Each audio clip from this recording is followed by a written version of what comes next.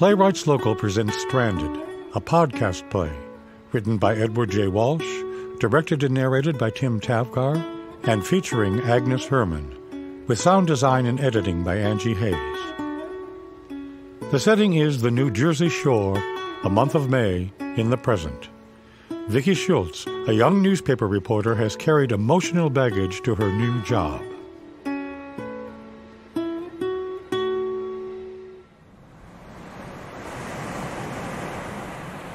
Scene 1. Day 1. It is after midnight. Vickie paces before police tape with a cell phone to her ear, circling a recycling bin and trash can on the beach. A bench sits nearby. Hey, boss, it's Vickie. Just got here. It's 1 a.m. They have police tape up warning people off. Don't see any cops around right now, though. According to locals at a nearby tavern, it headed out, then turned and came back in. I'll try to confirm just what happened. Do some interviews, shoot some video, and bring it into the desk before getting on the mayor's story. Sorry for the loud noise, but the vandals are on the prowl. That's a local biker gang. A bunch of very bad boys, I'm told. Anyway, I figure I can wrap everything in the morning by noon. Give a shout out if there's anything more. I hope to hell there's nothing more. Vickie takes a bottle of water from her rucksack and takes a swig. That was a message for Blanchard. Harry Blanchard, the editor of the newspaper I work for. Got this job a couple of months ago after getting caught in layoffs by my newspaper in Cincinnati. Needed to reboot. So here I am, on the beach at night in New Jersey, chasing down a story about a whale. Yeah, you heard right. A whale. Blanchard, he's got a stick up his rear about this whale. Says it's supposed to be a big one. Says you don't often see the really big ones anywhere near the shore. Somehow it got itself stuck at low tide, and later worked free at high tide. But some of the regulars at the tavern where I stopped to ask a few questions, and have a quick beer, told me this clueless whale later headed back to shore. Go figure. If the whale's still here when the tide goes out, could be he's stuck, stranded, like one huge salami on the beach. So I'm guessing he's not the brightest bulb in the ocean. Oh, the tavern's crowd did say this mentally challenged Moby Dick is a bull. In other words, a male. A male sperm whale. The kind Captain Ahab chased, much to the regret of his crew. Like how these people know it's a male, I have no idea. I have to admit I'd be curious to see how this whale's package measures up. Come on now, admit it, wouldn't you? Some of the regulars at the tavern invited me to sit down and share in their bucket of blue crabs. Fresh out of a pot of boiling water, they said. Like boiling water is something to smack your lips over. They sat at what looked like a dissecting table. Crab body parts were spread all over. I went to work on a couple of blue crabs between swigs of my beer. Really, you need a book of instructions to dismember those suckers. Bottom line, I'd trade you a bucket of blue crabs for your order of 3-way Cincinnati chili. That's spaghetti, chili, and cheese any day of the week. But remember, please hold the onions. One of the old codgers at the table told me the sperm whale is the biggest toothed predator in the world. Not the biggest whale, but the biggest toothed whale. Hey, I didn't know there are whales with teeth and whales without teeth. I'm going to have to ramp up real quick on this subject. Back where I come from, a 70-pound blue catfish pulled from the Ohio River is newsworthy. But whales? That's for a quiet night on PBS. Oh, I do know that a catfish is a fish, and a whale is a mammal, and that's about all I know. I don't want to waste much time here. Blanchard says he'll be giving me the lead on a story about an alleged affair the mayor is having. Word is, he's bedding the newly appointed female police chief. And guess what? She got a 10% raise with her promotion. Without council's approval. The sooner I close the book on Moby Dick, the sooner I can show Blanchard what I can do as a reporter.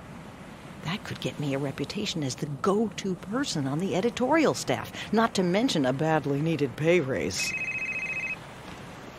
Well, it's Kirk the Jerk calling from Cincinnati. No, I'm not answering. Kirk's the guy I thought I would spend the rest of my life with. Except it turned out he was hooking up with somebody I thought was my BFF.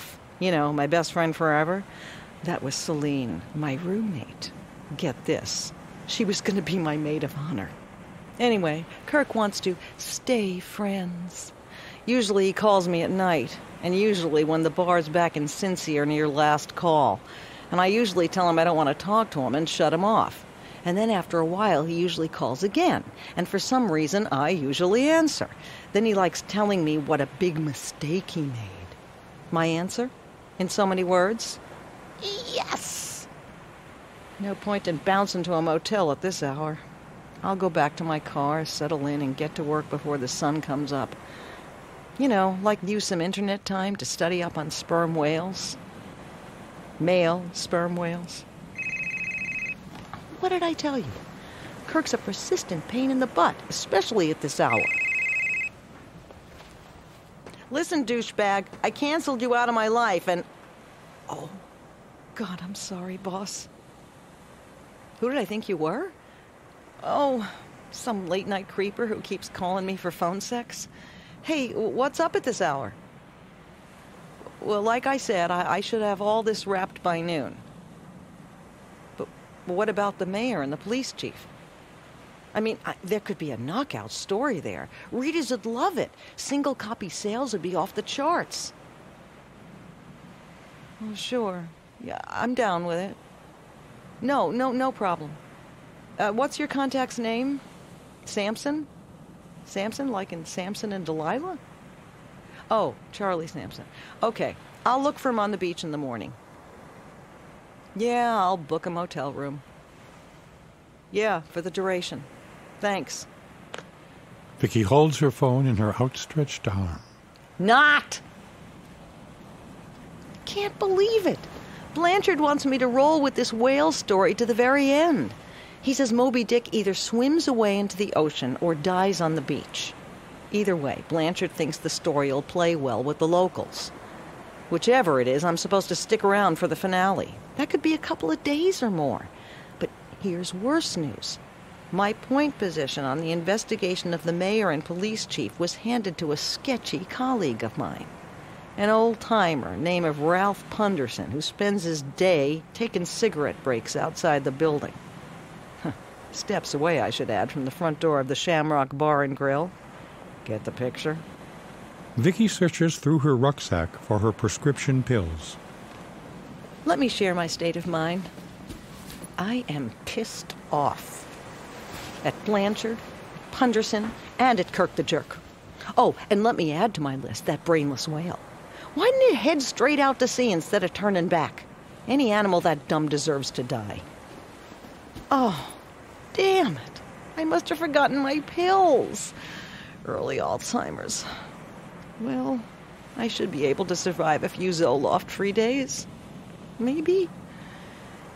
Okay, it's back to the parking lot in my car. Until the sun comes up. Vickie tosses the water bottle down on the beach. Scene 2, Day 1, 10 a.m. Vickie is sipping coffee from a styrofoam cup.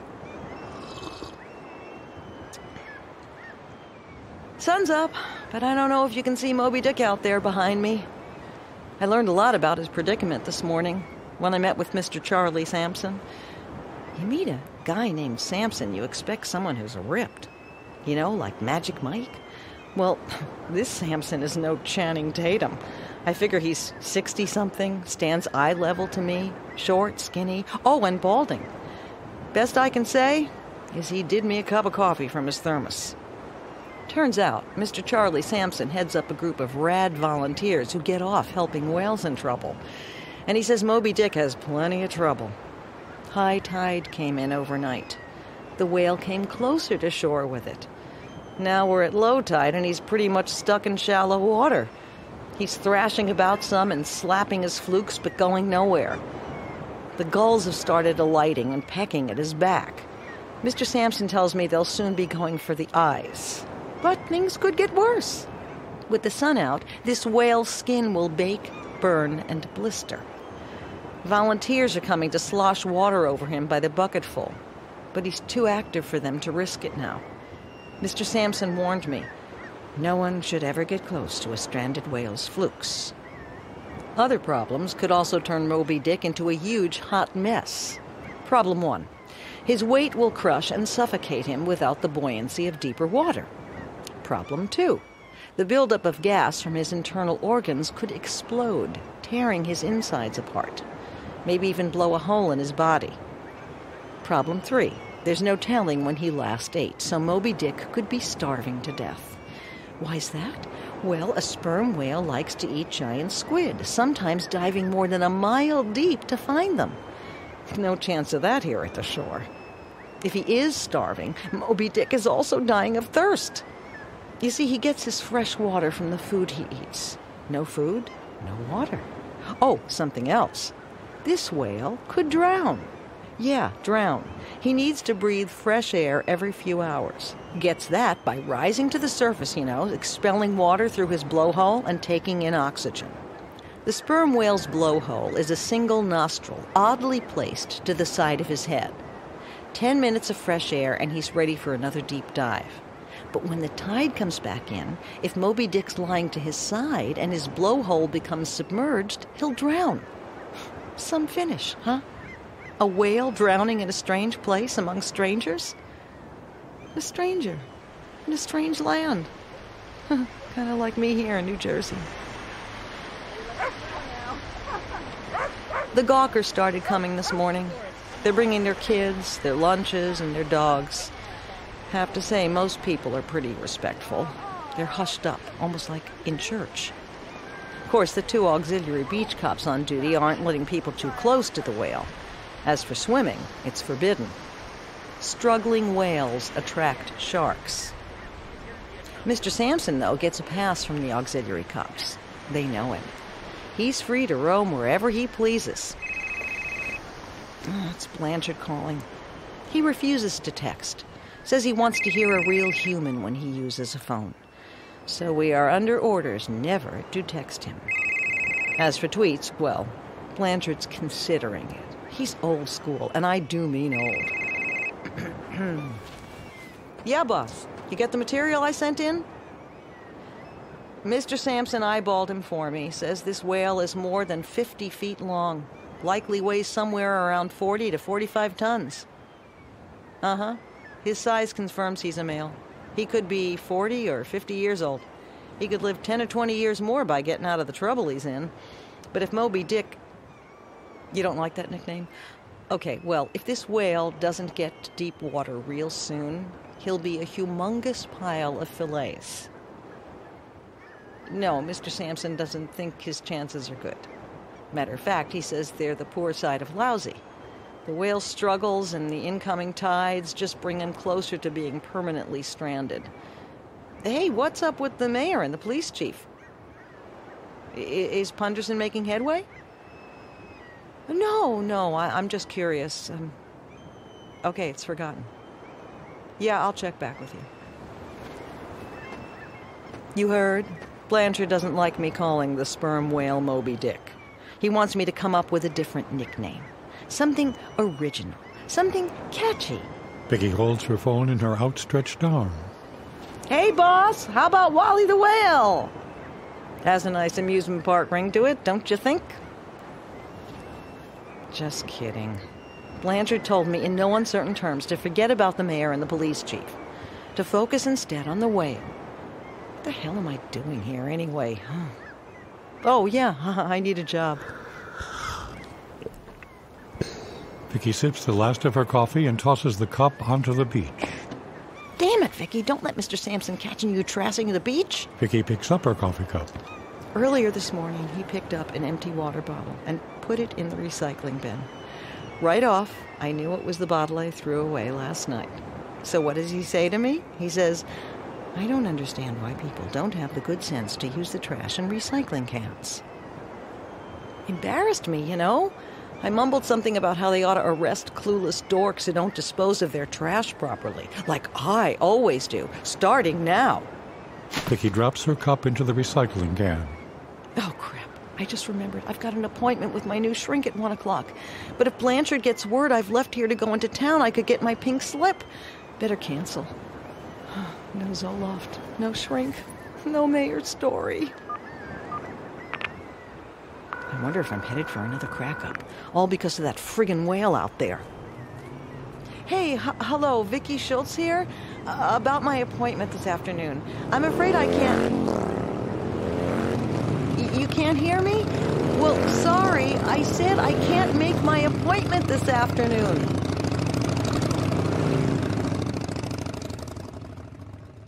Scene 3, Day 1, late afternoon. Mr. Sampson took me to lunch, his treat. I passed on the blue crab for a cheeseburger and fries. He loaned me these binoculars so I could keep an eye on Moby Dick from just about anywhere on the beach. And no, I haven't come up with a catchy nickname for this whale. I'll leave that for the copy editor. A few of those bikers shot past us on the way back from lunch.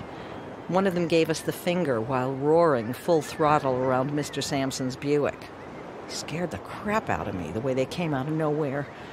Have to say, my driver never blinked. He kept easing along the highway like we were on Main Street, USA, while quietly answering my questions. Then he turned the tables, asking me about me. I don't know why, but mostly I stuck to the subject of me and Kirk the Jerk. How we met at a friend's Halloween bash, me wearing a Princess Leia get-up, Kirk dressed like Han Solo. I thought it was meant to be. How we left together that night, saw each other almost every day for a year and 3 months, and then we got engaged. And how it all blew up 2 weeks and 3 days later. Thanks, Celine, for carrying on with my fiancé. Slut. And wouldn't you know, Kirk the Jerk calls me while I'm in the car trashing him? What's worse is, I answer my cell. I called him an asshole and told him I couldn't talk because I was working on a story. Then I apologized to Mr. Sampson. Told him I was having a tough day. His answer? In the SEALs, they say the only easy day was yesterday. For a little guy, Mr. Sampson has very big cojones. He was a Navy SEAL and went to work for a big-time aquarium after the service. That involved a lot of ocean scuba diving. Could never get over the majesty of the whales, he says. Now, he does everything he can to save them. Any kind, anywhere along this coast. But saving a whale is a Las Vegas long shot.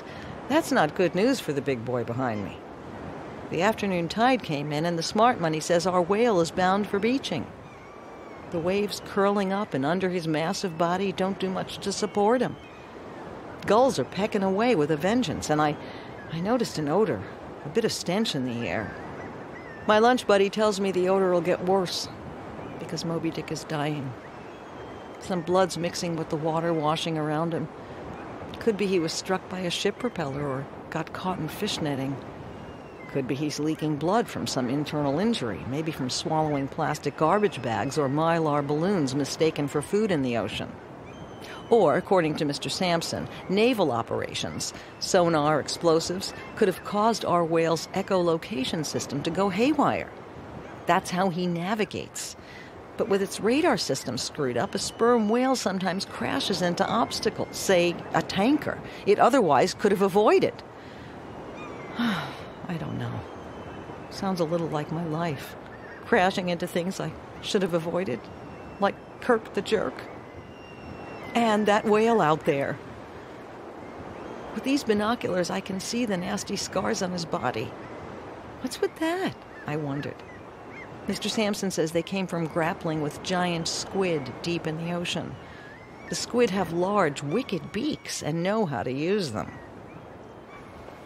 Oh, shit. I see a dorsal fin cutting through the water. No, I see 2 of them. Sharks! Jesus, that's hardcore. I gotta find Mr. Sampson. He'll know what kind they are, and maybe what to do about them. Mr. Sampson! Hey, Mr. Sampson! Sharks! Sharks! Vickie runs off. Scene 4, Day 2, 1:30 a.m.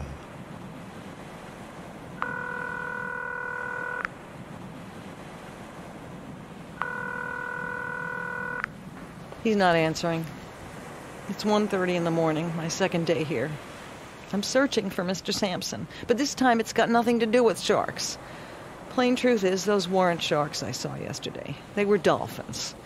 As Mr. Sampson told me, it's easy to mistake one for the other with those dorsal fins cutting the water. Duh. Yeah, sure. Thanks for trying to make me not feel like a derp. In other words, a dumbass. Right now, I should be in my motel room with a good book or a bad movie. It's Mr. Sampson's fault I'm not. He called me shortly after midnight. I was awake when he called, couldn't sleep. The reason I couldn't is because I kept thinking about this whale. Why in hell, I wondered, did he turn around and come back to shore after getting free in the first place? No one knows for sure, but here's one theory. Our whale did it with full intent. And why would Moby Dick choose certain death, suicide if you will, when he could have swam free into the ocean? Is it because he somehow knows his time has come? Because he's sick, starving, wounded, whatever? And turning it over in his brain, which is, I learned, the largest of any known creature on Earth, Moby Dick opted to get things over and done with. I'm cool with that theory. I know, I'm attributing human characteristics to a creature not human. Pathetic fallacy is what it's called, something I learned back in my English lit classes. Pathetic. Yeah, that's a word I've ascribed to my own life on emotional bad hair days. Do you hear that clicking sound? It's Moby Dick. He's calling to his own kind out there in the ocean. I asked Mr. Sampson if they could hear him. His answer? You can hear that clicking for miles when you're scuba diving. It's like the beat of a giant drum, a sound so loud it can bust your eardrums. I like to think his kin would come looking to help Moby Dick if they could, like family's supposed to. If that's a pathetic fallacy, it's one I'll keep. Thank you. Come to think of it, if I were to turn around right now and walk into the ocean, I'd be doing what Moby Dick has done, except in reverse, going from land to sea to end things. Some British writer tried doing that. Walked into the ocean meaning to drown himself, but changed his mind when he was stung by a jellyfish. Kind of thing that would probably happen to me. Oh, who was that writer? Oh, Waugh. It was Evelyn Waugh. Funny the things you remember from lit classes. Hey, now don't be calling 911. I'm not walking into the ocean. I'm just going to look for Mr. Sampson. Oh, but I didn't tell you about the phone call from him that brought me here. Well, he had crashed somewhere on the beach for the night, to watch over our whale, of course. He called to say he saw someone running along the shoreline with a spear gun. Mr. Sampson worried what this wingnut might do. You know, pull the trigger on the weapon and tell everyone how he, and I'll bet you a bowl of Cincinnati chili, it is a he, stuck it to a big friggin' real-life whale. Think it couldn't happen? Oh, Mr. Sampson says there's no telling what people will do. Says there's a crazy element that pumps bullets into whales for the fun of it. From the shore or from their boats. It was his phone call got me jetting down here. Don't know if I'm more worried about him, the whale, or missing out on a surreal part of the story for my editor. Must be last call in Cincy. Right, it's Kirk the joke. Jesus, I'm so afraid right now I am actually thinking about talking to him, telling him about our whale here at the shore. What am I doing? I'm here to find Mr. Sampson. He could be hurt, sick, drowned for all I know. Mr. Sampson! Mr. Sampson! Where the hell are you, Mr. Sampson? Mr. Sampson! Scene 5, Day 2, 7 a.m. Vickie is sleeping on the nearby bench. She sits upright. She looks at her watch. Oh, damn it. 2 days here and already I fucked up. I told Mr. Sampson I'd keep watch on our whale, but I kicked back here on this bench for what was supposed to be a couple of minutes, except I dozed off. Let me explain. I caught up with Mr. Sampson last night. That was after he caught up with the dude carrying the spear gun. Asked what he was up to, this character pointed the nasty end of his weapon in Mr. Sampson's direction. Call that an epic mistake. Mr. Sampson got a bloody lip doing it, but he flattened the guy. And with a kick in the ass, sent the weirdo off and running, sans spear gun. Lesson learned? Never mess with a retired Navy SEAL. God, I am starting to love that man. Wish I had met someone like him, instead of you-know-who. Not to mention some other sad you-know-whos in the past. Oh, enough about bad choices. Let's talk about bad news. Our whale is without a doubt stranded on the beach. You can smell the stench, hear his gasping breath, see his enormous body collapsing like a huge tent. The lab people, federal and state officials with their coveralls, gloves, masks, and goggles are due here any time. They'll see to it that Moby Dick is dispatched, killed, in the most humane way possible. Otherwise, his death would be terribly slow and painful. Our whale will be given a sedative, then a major artery where his tail meets his body will be cut. He will bleed out. He will die. After that, major organs will be taken by knife-wielding scientists for study. It isn't often these brainiacs get a close-up look at a sperm whale's entrails. Okay, so how is it I woke up on this bench this morning at this hour? After his nighttime foot race and confrontation with the spear gun guy, Mr. Sampson needed a decent breakfast, a shower, and a shave. Oh, and a little repair work on his bloodied lip. He could get all that at my motel, so I gave him the key to my room. While he's taking a break, my job was to stay here and watch over Moby Dick, at least until the vans show up with today's load of volunteers. But dozing off like I did makes me a fail, and I own it. My God, do I ever own it.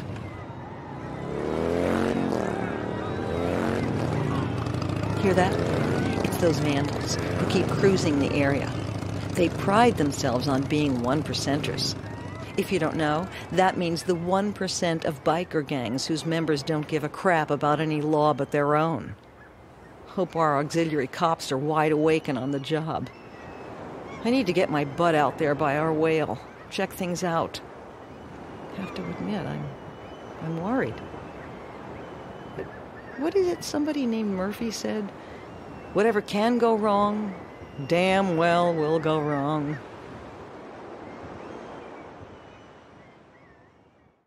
Scene 6, Day 2, late morning.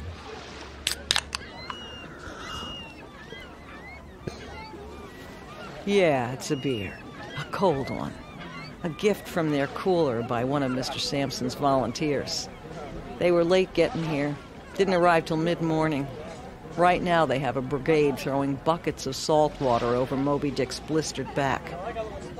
I'd do a shot with this beer if I had one. Might even do a couple. It's been a tough morning. Compared to it yesterday, as Mr. Sampson says, was easy. I went to watch over Moby Dick. Even before I got close, I could hear him gasping for breath. Hear his moaning, his calls of distress. Melville, I remember, described the eyes of a sperm whale as looking like the eyes of a colt. And with a dark, coltish eye, Moby Dick shot me a look. A look that stopped me cold. What I saw in that eye was intelligence, curiosity, alarm. For a time, I stood stock still, deciding whether I should get any closer. I was feeling like I was, I don't know, trespassing or something, but I kept on. When else in my life would I get to press my hand against the flesh of this Leviathan?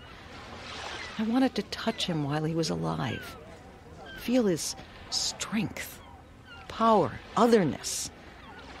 But I wondered, hearing his call sweeping over the beach, was he wanting me to help him?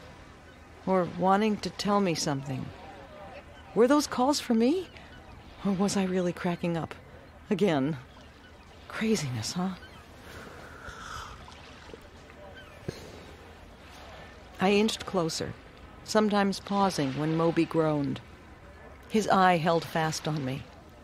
I could see the lumps like plums in his looming black body, the blight of scars left by the beaks of the giant squid, and that eye, which had seen mysteries I would never see.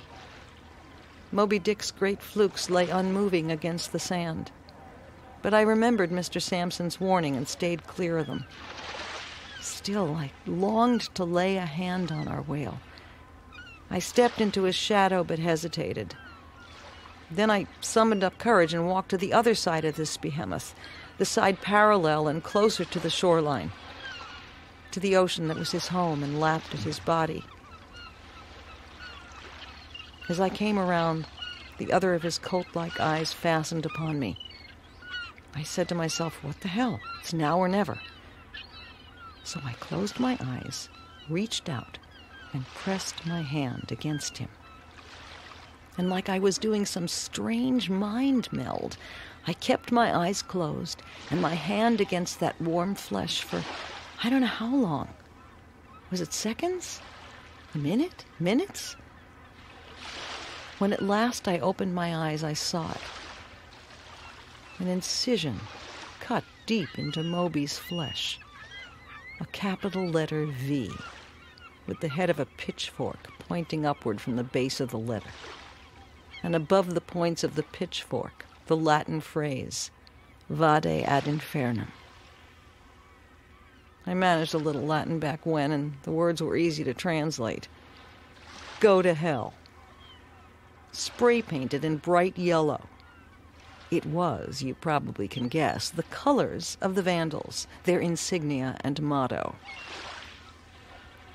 And then I saw what did me in. A tear streamed from Moby's mournful eye. Yeah, a tear, which channeled its way slowly down that great block-like head. I was done. I collapsed into the sand. I wept, I swore, I screamed. I thought if there's a God, the fucking Vandals would burn in hell, and maybe me with them because I let our whale down. I didn't watch over him like I promised.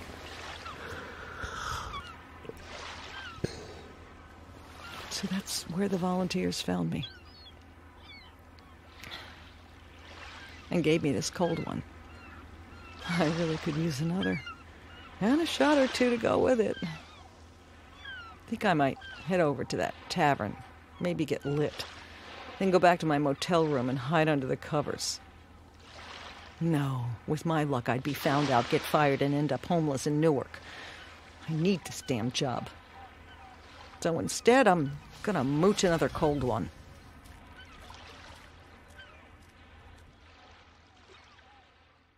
Scene 7, Day 3, noon. Vickie sits on the bench working her laptop. She takes a swig from the water bottle. It's coming to an end. On this, the third day, Moby Dick has been eviscerated, sliced and diced. The heavy equipment is here, digging a hole large enough to bury his body. And there's what seems like a ton or so of bagged lime to spread over his remains. Disposing of a beached whale is costly and complicated, especially a very big beached whale. The bureaucrats, local, state, and federal, were at each other about where and how to dispose of Moby's body. At a landfill, by towing him out to sea, or blowing him up with dynamite. After a lot of wrangling, they decided to bury him on the beach. It would be the cheapest, quickest way. But it is to be done without publicity or fanfare. You know, to avoid a public outcry of some kind. So the beach has been closed since midnight with real cops at the entranceways. And the authorities have made it clear. No mention is to be made that Moby's remains are here beneath the sands of the beach, by me or anyone else. That's quarantined news for the time being. As for the Vandals, no charges will be filed. The prosecutor says there's no proof, no witnesses that they desecrated our Moby Dick. Strong word, that, huh? Desecrated? Well, I'm cool with it. When I laid my hand against the warm, torn flesh of our Leviathan, he fell quiet for a moment. No moans, no cries of distress, no gasps. There for an instant, I believed he was at peace. That I somehow brought him comfort, just as somehow I felt comforted by pressing my flesh against his. Yeah, I know. My pathetic fallacy at work again. One of the volunteers told me Moby Dick couldn't possibly have cried a tear. Whales, he said, can't weep. They're ocean dwellers, incapable of it. No, what I saw was eye lubricant, not a tear. Give me a break. Whatever, however it came to be, what I saw was a tear. I'm as sure of that as I am of the tears I shed on this beach. And so is Mr. Sampson. Oh, if you want to know what killed Moby Dick, the brainy types found his intestines clogged by a balled-up litter of plastic. Plastic bottles, cups, containers. Stuff we pump and dump by the megatons into the sea. It's Blanchard. Yeah, boss, what is it? You don't need any more on the whale? Punderson took a buyout and bailed on the mayor and police chief's story? Yeah, I'd love to get on that story. But not until later today. No, boss, I really can't come running right now. 'Cause I've got a funeral to go to. It's a friend, a special friend, and I have to be there. His name? Oh, his name was Wally. No way I can miss it. Sorry, but that's how it is. Okay, you can let me know what you've decided after I get back from the funeral. Blanchard is not happy. He wonders if I have what it takes. What he doesn't get is our whale died hard. Real hard. But while he lived it, Moby Dick made the most of the life he had. And that's damn well what I am going to do. Starting now.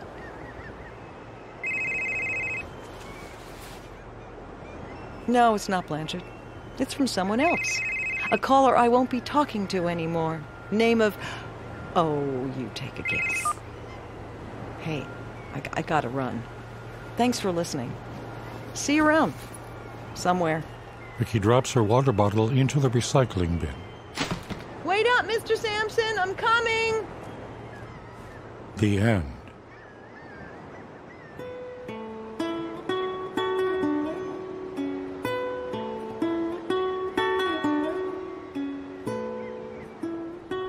You've been listening to Stranded by Edward J. Walsh, in a production by Playwrights Local of Cleveland, Ohio. All original tracks were recorded at Bad Record Studio in January 2018, with post-production by Angie Hayes.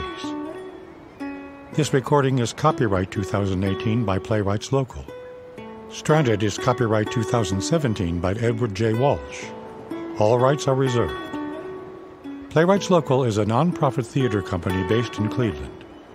Billed as a playwright center, our goal is to provide a home base for all novice and experienced dramatic writers in Northeast Ohio. We offer classes, produce original plays, and engage the community through outreach projects. Support for Playwrights Local is provided by the AHS Foundation, the Arch and Bruce Brown Foundation, the Cleveland Foundation, Cuyahoga Arts and Culture, the Cyrus Eden Foundation, the Shar and Chuck Fowler Family Foundation, the George Gund Foundation, the Ohio Arts Council, and the Paul M. Angel Family Foundation. For more information, visit www.playwrightslocal.org.